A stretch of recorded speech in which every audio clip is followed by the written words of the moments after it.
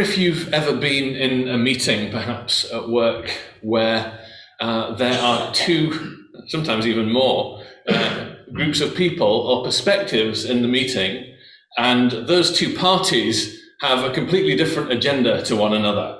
And, this one is going here and this one is going here, and they're just completely missing. In fact, sometimes it feels like most of meetings at my work are like that.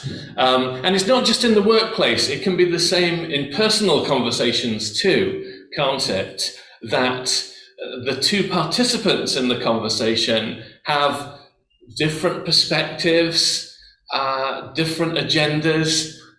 They're talking about the same thing, and yet somehow they're not talking about the same thing at all.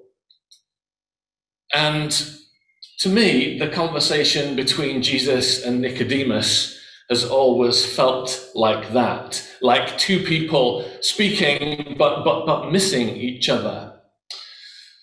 And then when you think about it a bit more, you can see actually there are connections between what Jesus is saying and what Nicodemus has said. And then thinking about it some more in preparation for this talk,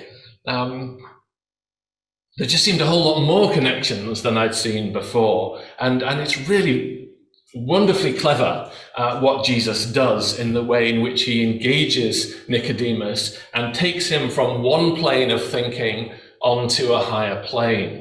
And so that's what we're going to do in this first session. So Brother Roger and I were both keen to talk about some of the encounters that Jesus had. And I suggested one, and then Roger suggested one, and we each added another, and we found that we could find four that we were both really excited to talk about, all from John's Gospel. So we've got two from the beginning in chapters 3 and 4, and two from the end. So in this session, we're just going to focus on verse 1 to 21 of John 3. And try to understand how this conversation works. And we will see the cleverness of Jesus, which is wonderful just to see that and to enjoy it. But of course, we're not primarily studying it because it's clever. There's wonderful teaching that's important for us to embrace as we look at these things. We're going to be more focused on the early verses, the first 8 or so verses. But let's just take a quick look at the whole thing, just to understand a little bit about how it works. So you'll notice that Nicodemus says three things. Verse 2, Rabbi, we know that you are a teacher come from God, for no one can do these signs that you do unless God is with him. And that's a statement, isn't it? It's not a question, it's a statement. Nicodemus begins with a statement. And then the second thing Nicodemus says is in verse 4. How can a man be born when he is old? Can he enter a second time into his mother's womb and be born? So he now asks a couple of questions. It's essentially the same question, isn't it? Expressed in two phrases there. And then finally, he speaks for the last time in verse 9. How can these things be? Which is about the most open-ended question you could think of, isn't it? So Nicodemus is moving from a statement to a question which is, so it's a statement about what Nicodemus understands or thinks he understands. Then it's a question, but it's a question still framed by the constraints of Nicodemus's understanding about how people are born. And then it's a completely open-ended question where Nicodemus manages to cut himself loose from the perspectives of how things work on earth and just lay himself open to what might be. That's an interesting transition, isn't it? And it might be a transition that we need to undergo in some way.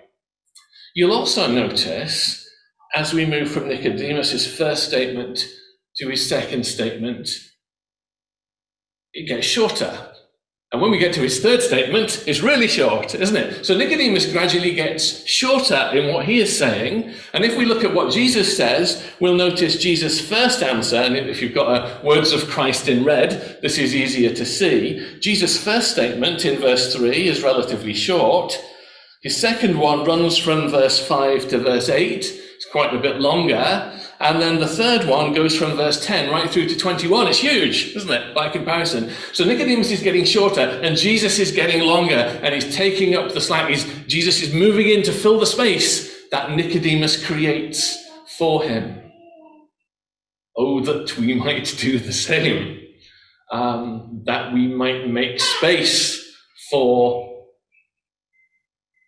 godly thinking, for the spiritual perspective, rather than the earthly perspective. That's the journey that Nicodemus seems to be going. So by the time we're in the famous verse 16, we've almost forgotten about Nicodemus. He's like retreated into the background. And Jesus is just talking now. It's more like a discourse of Jesus or a monologue of Jesus, isn't it? As we go from verse 10 through to verse 21. And yet, Nicodemus is still in the picture, because right at the end of it, where does Jesus finish up? He says, "Everyone who does wicked things hates the light and does not come to the light, lest his work should be exposed. But whoever does what is true comes to the light, so that it may be clearly seen that his works have been carried out in God." That's interesting, isn't it, in the light of the fact that Nicodemus was the one who came to Jesus by night. And Nicodemus has to come out of the darkness, doesn't he, into the light. And that's where Jesus finishes in verse 20 and 21. And of course, we know how the story ends, don't we, later on in John's Gospel, where Nicodemus does indeed come to the light and makes that journey that Jesus is hinting about here. So that's a little bit about the shape of the chapter 3, 1 to 21 as a whole. There's just one other idea that I found quite helpful. When you think about those 21 verses, Jesus starts with his focus on this rebirth by water and spirit, doesn't he? And the first 8 verses are really about that. And then he moves in verse 9 to 15 to talking about himself, about he being the one who is in heaven and has been in heaven, and therefore understands and can bear witness to these things. And then in verse 16 to verse 21, he talks about God, how God sent his only begotten Son, that whosoever believes in him. So we move from rebirth by the Spirit. How will that work? How can that be powerful, being born again? Well, it can be powerful because of the work of the Lord Jesus Christ. And how can the work of the Lord Jesus Christ be powerful? Because God sent him. There's a stepping back, isn't there? There's a broadening of the perspective. Rebirth by water and Spirit, because of the work of the Lord Jesus, because God planned this whole great work of salvation. And Jesus stepped back through those steps to get that bigger perspective on the whole work of God in salvation. So that's the overall framework of what's happening here. Let's now step into where we started, about conversations that seem not to connect. How does the conversation between Jesus and Nicodemus connect? Well, we'll just take one example to start with before we start stepping through the first 8 or so verses more closely. Did you spot what the connection was between what Nicodemus says and what Jesus answers? "Rabbi, we know that you are a teacher come from God, for no one can do these signs that you do unless God is with him."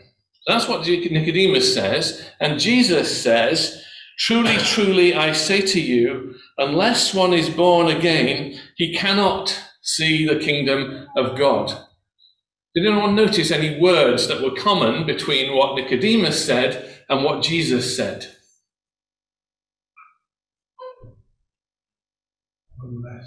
Unless, yes, or except, as the AV has it. Yes, that's absolutely right. And that word keeps being repeated, actually, as we continue through the dialogue. So it's a conversation about requirements, about conditions, isn't it? About what must be the case in order for something else to be. So that's like a pivot on which the dialogue turns. So that's one. There's one other. It's a very small word, this one.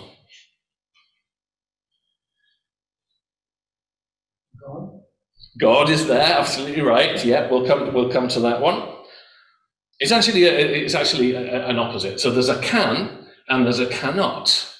And actually, I think the first can should be, it kind of is a cannot, because it's no one can, which really means one cannot, right? So Nicodemus talks about what cannot be the case unless you're from God. It cannot be the case that you do miracles. And Jesus says, unless you are born again, you cannot enter the kingdom of God. And then Nicodemus says, how can a man be born? He cannot enter the second time into his mother's womb, can he? And Jesus then says, unless one is born of water and the Spirit, he cannot enter. So it's all about, the whole dialogue is about cans and cannots, mostly cannots, as we go through this. So it's actually not two people missing, that actually every part of the conversation, there's connections between what one says and what the other one says, right?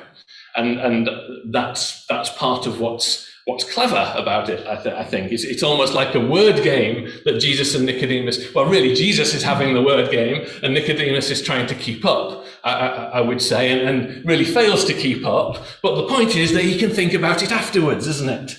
He can reflect on this conversation for the rest of his life. And your and my experience of reading the Bible can be like that, can't it? That there are parts of it that we can't keep up with just now, maybe. But through time, by reflection and attention and meditation and study, it gradually opens to us, doesn't it? And we start to see things. Oh, that's what it was getting at. And that's just one of the beautiful things about engaging with the scriptures. So let's look then at Nicodemus's opening piece here. Rabbi, and we'll read it again, we know that you are a teacher come from God, for no one can do these signs that you do unless God is with him. So, what do people do when they begin conversations with people they don't know? Well, sometimes they try to establish credibility, don't they? And that's what he does. We know. He sets himself as part of a group because he is an important man, isn't he, in worldly terms? He's a ruler of the Jews. That probably means he's a member of the Sanhedrin. He is a teacher of Israel, as Jesus points out to him later in the chapter. But he doesn't quite dare go with, I know. He wants to hide behind the safety of the group. This is what we know, and we're a smart bunch of people because we've discerned that unless this is the case, then this cannot be the case, and therefore you must be a man come from God. Do you see how that's establishing his own credibility and the rational process that he's been through? And it's like establishing a baseline for the conversation. This is what we know. These are our presuppositions here. We've got to be careful with that, haven't we? Because there are limits to what we know, as Nicodemus is very quick to discover once he starts to talk with Jesus. We can assume we know many things that we may not in fact know, or may not actually be the full perspective on a matter. And it's only by God revealing things to us that we can have the knowledge that we need. So, what he's also doing here, and this is another sort of conventional way of starting a conversation, is there's a bit of a compliment to the other party that you're talking to. Ah, you're a teacher come from God. I recognize you. I'm a teacher. You're a teacher. There's a basis for a conversation here. Do you think there's something of that going on here as well? And to compliment Jesus by saying, you are a teacher come from God. So, what does Jesus have to say about that? Well, Jesus begins his response by saying, truly, truly, or verily, verily, I say to you, which is how Jesus begins each of his three statements in the passage. So, and by saying, truly, truly, I say to you, see, there's a contrast. We know the safety of the crowd, the received wisdom of the rabbis, deduction and learning. Jesus doesn't need to hide behind any group identity, does he? He speaks the truth because he knows it intrinsically, because he is from God. He doesn't need to carry out the kind of deductions, wrong or right, that Nicodemus has to step through. Jesus truly knows how it is. And he says then now, unless or except you are born again, you cannot see the kingdom of God. So Jesus now introduces, seemingly gratuitously, the idea of being born again. Nicodemus hadn't been talking about being born again, had he? No, he hadn't. But he had been talking about origins. He'd been talking about where Jesus came from, hadn't he? And Jesus is now twisting that and saying, let's not worry about where I came from. Let's think about where you need to come from if you want to see the kingdom of God. Nicodemus says, you came from God in the past. And Nicodemus says, Jesus says, let's not worry about that. This is what you need to focus on. How do you get into the kingdom of God? Not where you come from, but how you enter the future. Not the past, but the future. Entering the kingdom of God, Nicodemus, that's what you need to focus on. And that fits with what we know and what we sing, doesn't it? Seek ye first the kingdom of God. That's what Jesus encourages Nicodemus to focus on then. And in order to enter the kingdom of God, and enter now becomes a key word, doesn't it? Another of these words that the conversation hinges on. In order to enter the kingdom of God, you have to be born again.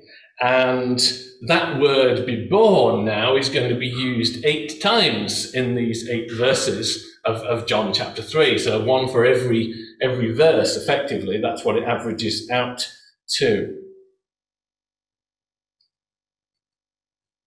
Jesus puts in some ambiguity here because he says, unless one is born again, and some translations, you'll notice, will say from above. And it is just a word with 2 meanings. It can mean again, or it can mean from above. Which do you think is the meaning that Nicodemus is going to pick? He's going to pick the natural meaning, isn't he? Because that's the level that he's on at the moment. He's going to take Jesus to mean be born again. And that's not wrong.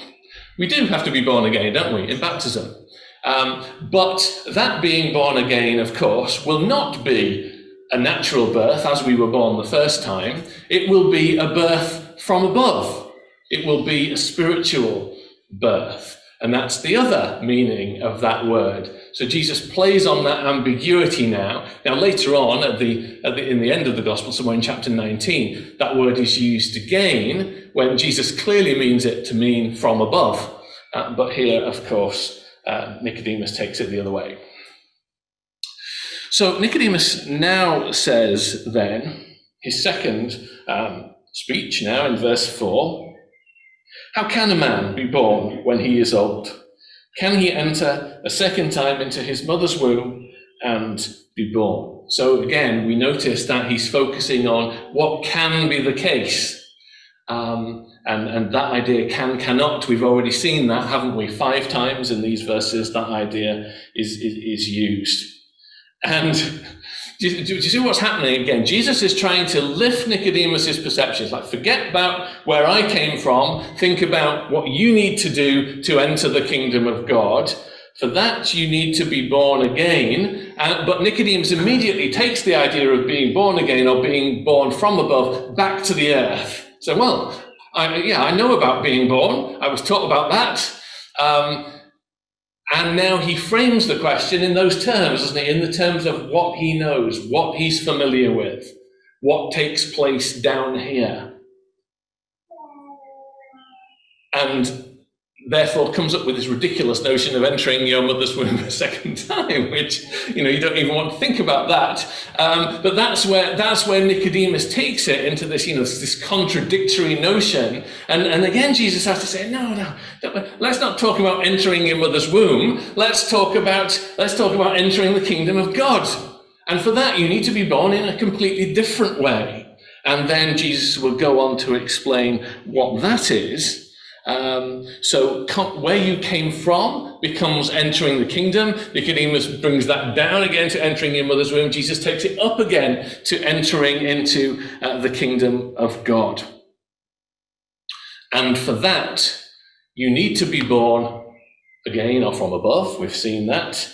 And you need to be born, as Jesus will explain in verse 5, of water and spirit. And unless you are, you cannot enter the kingdom of God.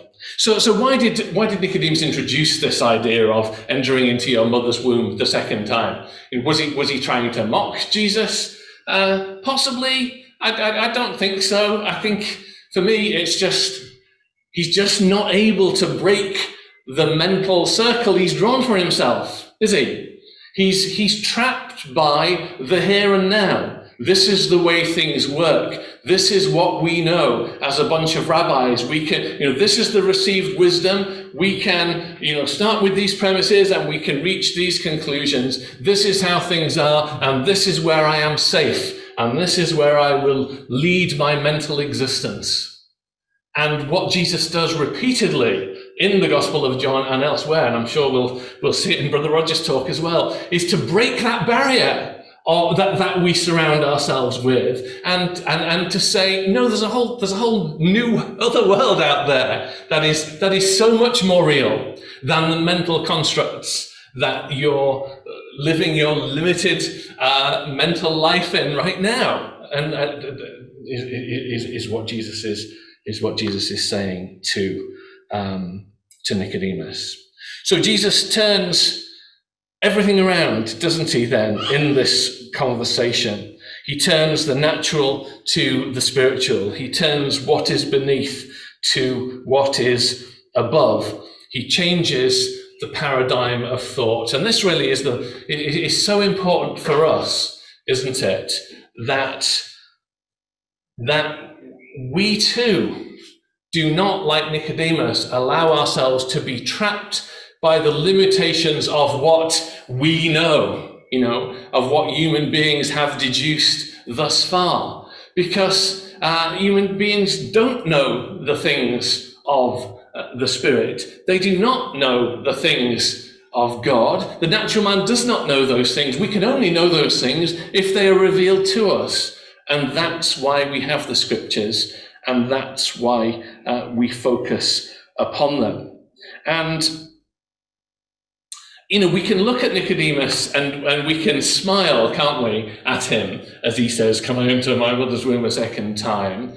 But what we have to make sure is that we learn the lesson from this, that in some ways, the way that we can be inclined to reason about things can be this illogical. Of course, Jesus wasn't talking about that, we know. But how often in our own thinking do we limit what God can do? Do we make assumptions about how things must be? Do we spend our time just thinking about things on this plane? About wallpaper and what's for breakfast and what's on Facebook and what meeting I have at 10:30 and all those things of daily life. And that becomes this prison, really, for my mental life, where Jesus came to free us from that, to liberate us into the wonderful things of salvation and godly thinking. So then let's move towards a conclusion then, as we think briefly about verse 5 and 5, 6 and 7.